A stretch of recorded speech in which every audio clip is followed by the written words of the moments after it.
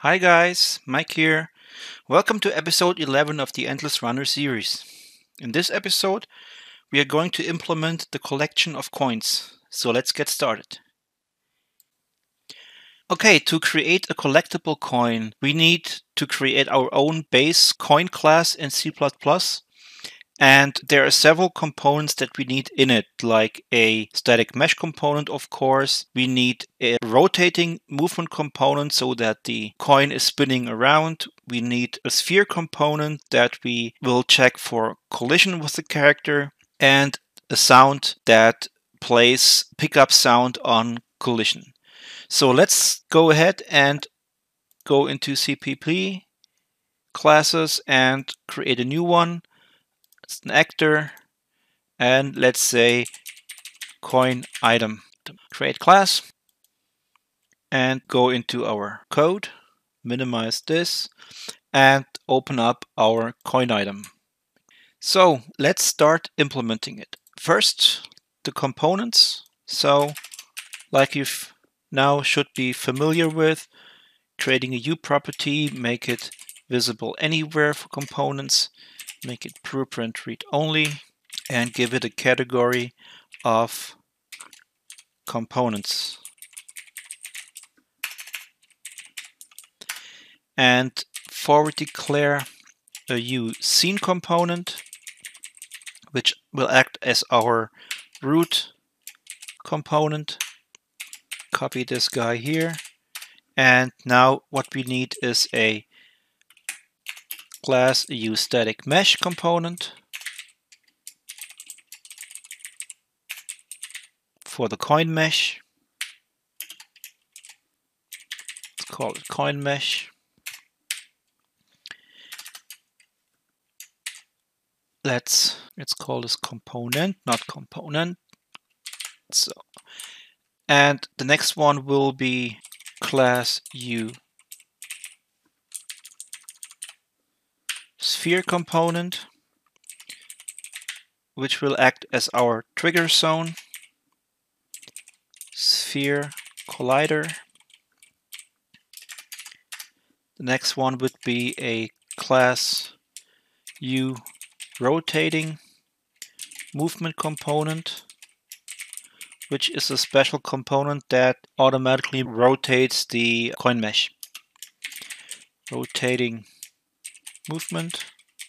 And lastly, let's give it a category of assets, like we did with the character, and call it class U sound base overlap sound.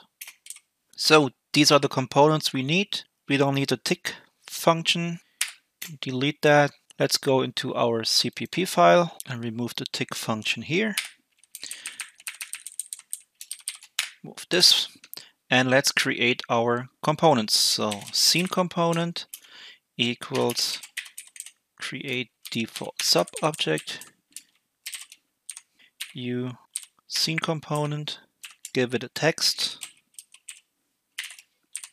of scene component, and root component equals scene component.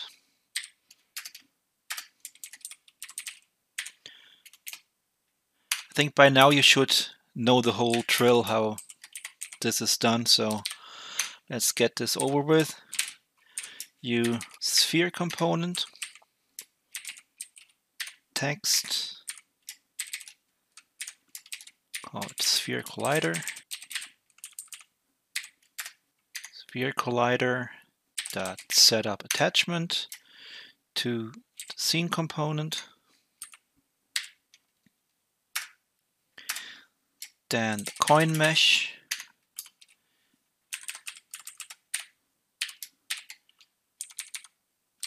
equals create default sub object, use static mesh component, text, coin mesh,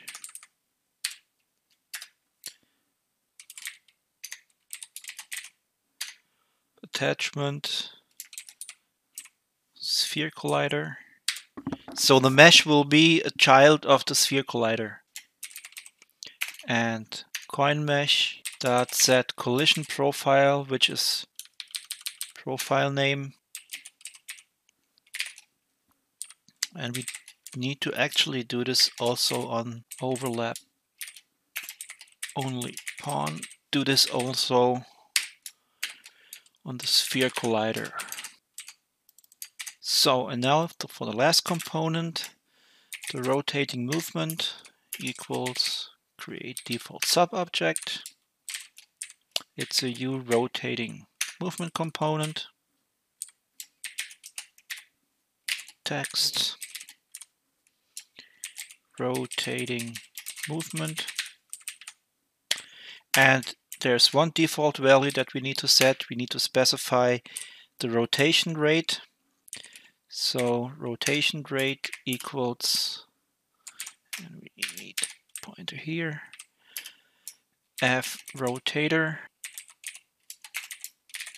The pitch is 0. The yaw, we are rotating 180 degrees and like this. So let's compile this, go into our editor under blueprints, and let's create our coin item. So select coin item, call it BP underscore coin, open it up.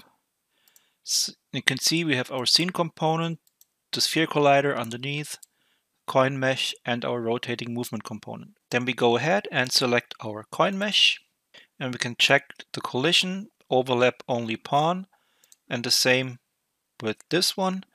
The scene component we have, so compile this, save it, and let's go back to our code. So like with the obstacles, let's figure out what to do with the coin, how it's gonna work. So the coin, the sphere collider, if it overlaps with the run character, it should then call the game mode, a function in the game mode called add coin, which will increase the coin count +1. And for this episode, we are going to just display the total coin number every time a coin is collected in the output log. And next episode, we are actually going to implement the HUD, which will be really fun, learning about multicast events and stuff. So, but let's get this first going. So for this, we need to specify a function that we can add to the sphere collider's event on component begin overlap, like you've seen with the others. So let's do this in the begin play. Let's start again by seeing what we need to do. So sphere collider dot on component begin overlap. This is what we need. Dot add dynamic. This and coin item on sphere overlap, for example. Let's call it like this. So this doesn't exist yet, and we need to figure out, okay, what's the signature again? So let's go into the uncommon component begin overlap. Here we have the signature. Go in there, and we can see we need to start here. The first two are just definitions, and this is the whole signature. So let's copy the whole thing and go back into our coin item.h, make it a U function, call it void on sphere overlap, I think we called it, and paste this in, and then remove the commas again.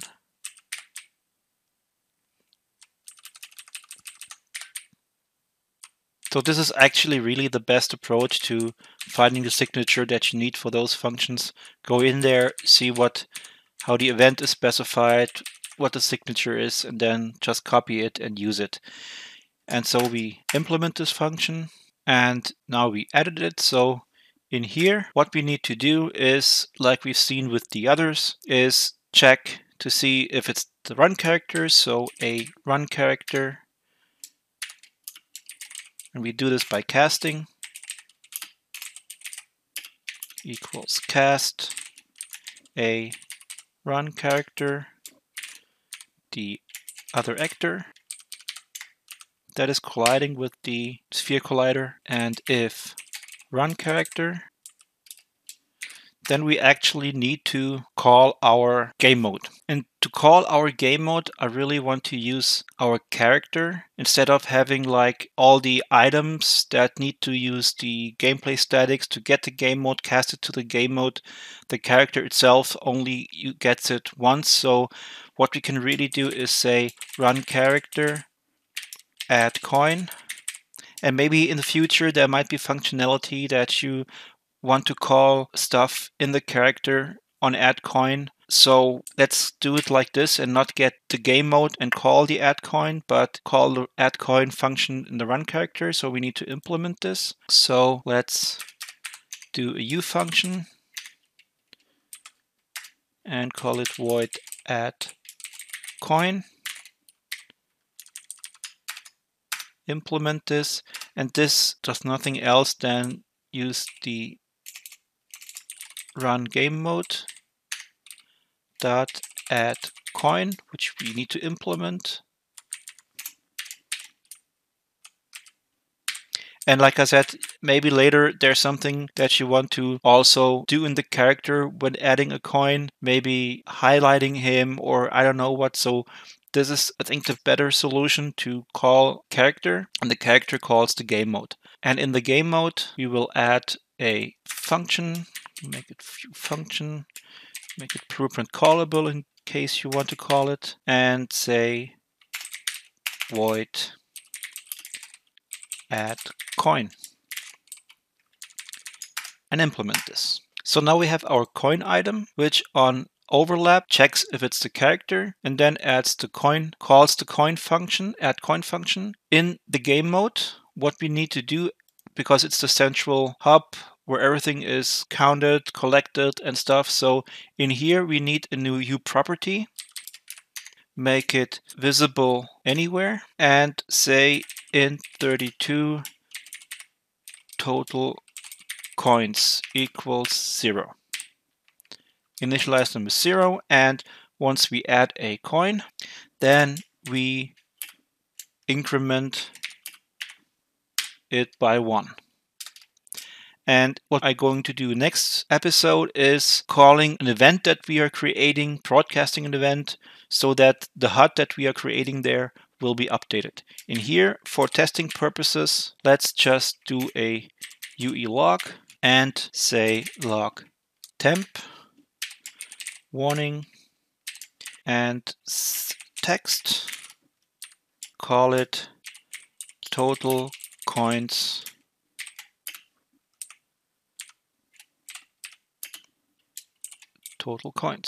Let's compile this and see if we can collect coins. And before we can collect coins, we of course need to spawn them in the scene. So let's go to our floor tile and go to the H file. And now we need another T subclass of.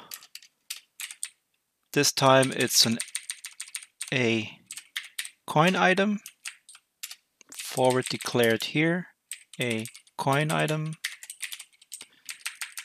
Remove the H file here and call it coin item class. So, and what we need also is now we can implement the full percentages. What we are doing in here are hard-coded values. And for you to play with it or to get a better range, we make them U properties. So we need 3 values that are added anywhere. Blueprint read only. Let's give it a category of config and say float spawn %1 equals 0.1 f. Copy this. %2 will be 0.3 and 3 will be 0.5. So these are just values that you can play with and change and see the best way how obstacles and coins are spawned. So let's go into our floor tile, and in here first we copy this, change the values later, but make it a coin item, import the coin item .h,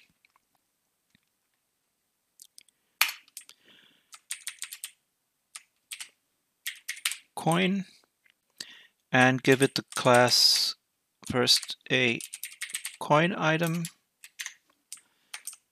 give it the class of coin item class. Spawn location, spawn parameters. So now what we do here is we say spawn %1, spawn %2. This will be spawn %2 and spawn %3. And this last one will be 3 and 1. So like when we look at the numbers, there's 10% chance to not spawn anything, then between 10 or 20% to spawn a small obstacle, 20% big obstacle, and 50% coins. So like I said, you can play with these values and see how they turn out. And this is what we did. So let's compile now. And of course, one more thing. Check is valid that class. So in case we forget to set it in the blueprints, the things won't crash. So let's compile again, go to our editor, let's hit play. And of course we forgot to add the class, that's why nothing is spawning. So go into our floor tile and add the BP coin, compile, save. And now when we start, we can see we have coins that we can pick up and die. So let's check output log. And we saw here total coins 1, 2, 3, 4, 5. Let's try this again. Clear the log, hit play, click on it, and you can see the coin count increases. Now, the only thing that we need to do is destroy the coins when they are collected and play that collection sound. So let's go back to code and go to our coin file. And if it's run character, let's say before that, if our overlap sound is valid, then we are using the U gameplay statics, play sound at location, get world, overlap sound, and get actor location. And then we add the coin, and after that we destroy the coin itself. So this now should work. We are playing the sound at the coin location, adding the coin, and destroying the coin. So let's compile, and once it's compiled, go back to the editor, click play, and we of course forgot to go into our coin, open it up, and of course set our overlap sound. And it seems there is an issue, we can't edit it, and that is probably because we made a copy and paste error. We made it visible anywhere, so we call it edit anywhere, compile it again, and then we should be able to set the sound in the editor. And now we can set the sound, and we click the Sun Temple Retro Bonus whatever coin. So let's go to the main level, hit play,